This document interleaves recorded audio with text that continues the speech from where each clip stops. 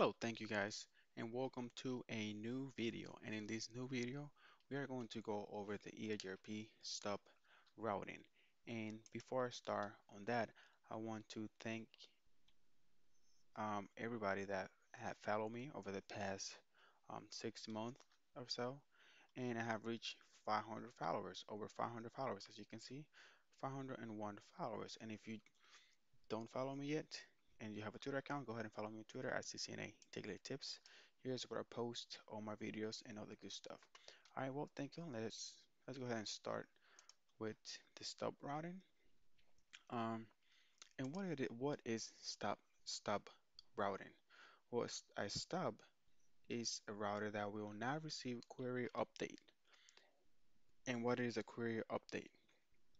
A query update is actually a packet that is sent when we have EIGRP, and a query is actually when you are asking for information. So let's say that um, we got router 1, and let's say that the loopback address is being advertised by router 1. Um, and since it is advertised by router 1, router 2, and router 3 are going to have it if they're using EIGRP. So if the loopback goes down, and router 2 cannot reach it anymore. Router 2 is going to send a query update asking about the loopback and where the loopback is.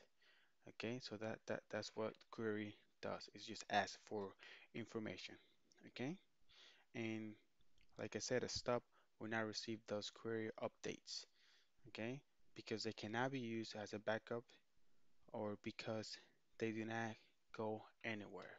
A stub um, most of the time, whenever you're going to configure stub, it's going to be because there's nothing else after this router, right?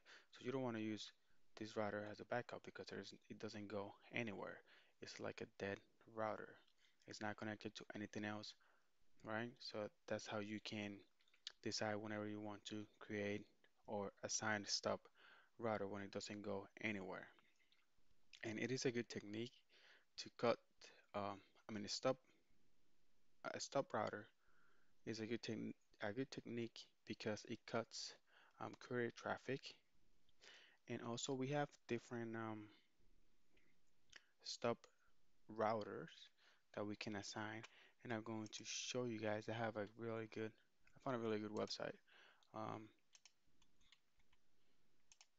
that can explain it a little bit better. Stub routing, as you can see right here. Um, so there is a network actually working when we have not assigned stub routers. As you can see, it sends query updates everywhere.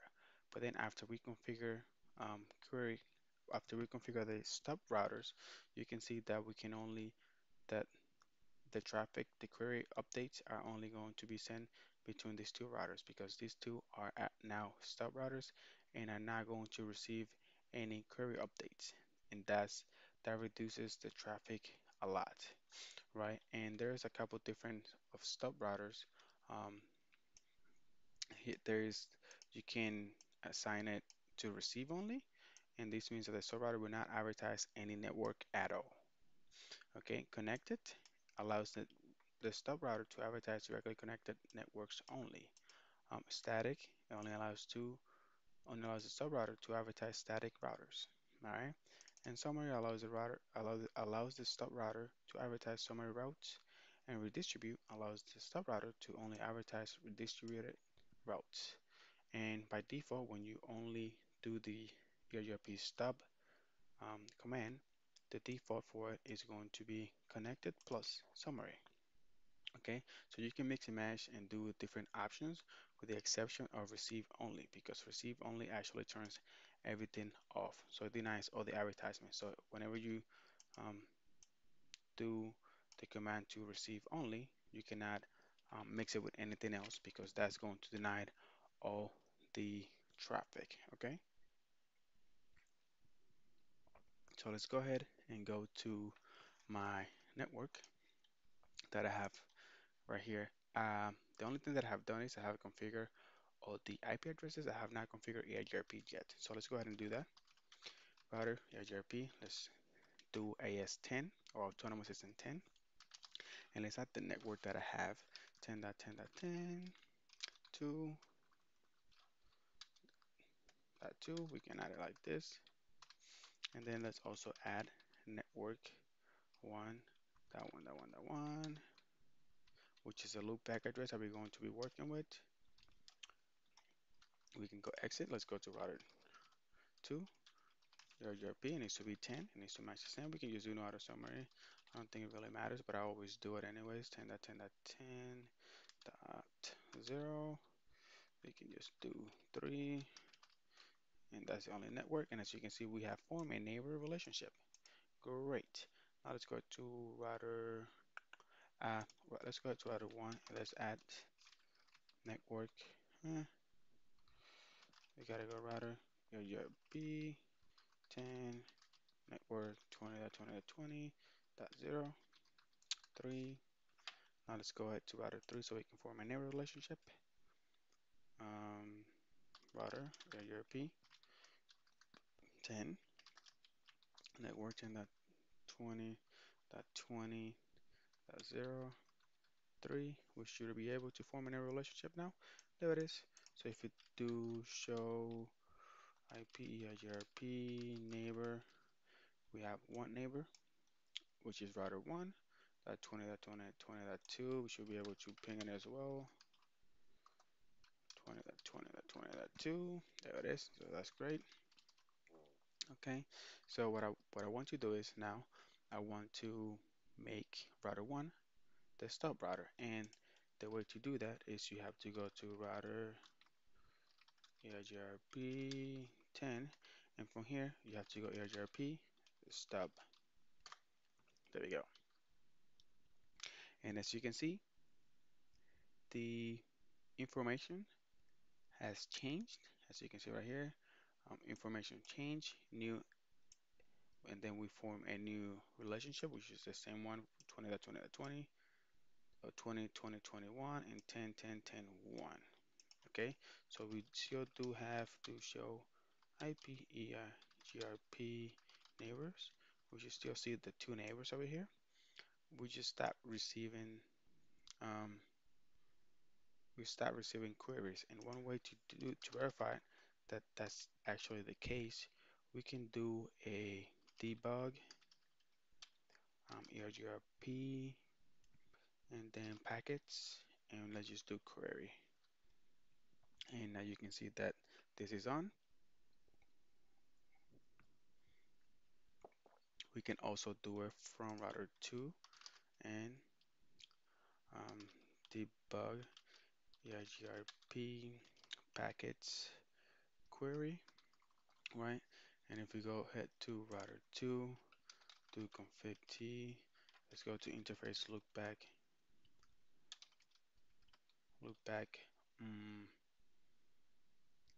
0, and let's just shut it down. As you can see that from router 1, we can see that the query is in queuing a query, in queuing a query, okay? And if we go to router 2, receive a query over here. Now let's go ahead. If we do a no shutdown, let's see what happens when we do a no shutdown. You can see that there is no queries. And why is that? That is because since router 1 is a stub router, it stopped receiving queries. We don't send queries anymore, right? And one way to see what happens when it's not a stub router, you can just do router EIGRP 10, and I just do no EIGRP stub, and then let's go to config t, and from here what we could do is go to interface loopback 0, let's shut it down. You can see that we get a bunch of queries, and if we do no shutdown,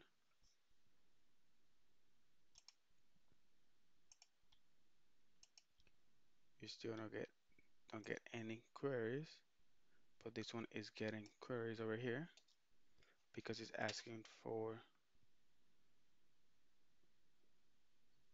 let's see.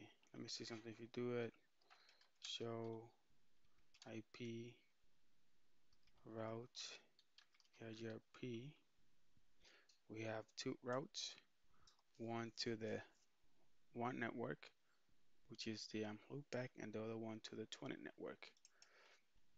Let's see if we go to router EIGRP 10, and let's configure um, EIGRP stub, but I want to do actually the receive only. Can we do any of those? Let me see.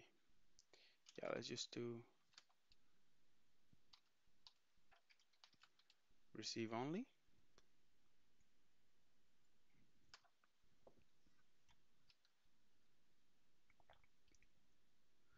As you can see, it changed. And remember, the receive only, what's going to happen is that we are only going to receive we are only going to receive um, queries, but we're not going to send them.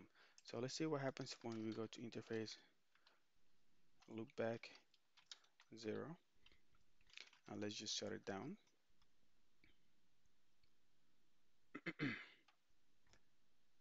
So I just shut it down. On router 2, let's do show IP EIGRP. Oh, let's use show IP route EIGRP. We do not have any routes, and that's because router 1 is not sending the query to router 2. So it's not telling router 2 about the 20 network or the 1 network because I have set the stub router 1, to listen only. Okay, and we can change that. Let's do, let's do no shutdown on the loopback address. Let's see if it comes back over here. It's still not showing any interfaces. So now what we could do is let's go to router EIGRP 10 and the stub EIGRP stub. Let's change it to connected plus static. And now when you change it to connected, what is going to happen that our router 1 is going to advertise to directly connected networks. So it's actually going to advertise the 20 networks and I believe the loopback address, which is an actual directly connected network, I believe. So let's see what happens. So now router 2 should have something in there. There you go. As you can see, since the stub router um, is now only advertising connected networks and static networks, router 2 is able to see the two networks, which is the loopback address, and also the 20 to 20 network, which is the one connected to router 3. All right, so let's do one more. And the one that we want to do, or that I want to do, is just do summary, and let's just do static. Okay, everything is going up. And as you can see, we can do summary, advertise summary routes. Okay, and I also did static, which allows the stub to advertise static routes. All right, there you go. Since it is a summary route, it is advertising it, and router 2 is getting it. Let's see what happens when you configure a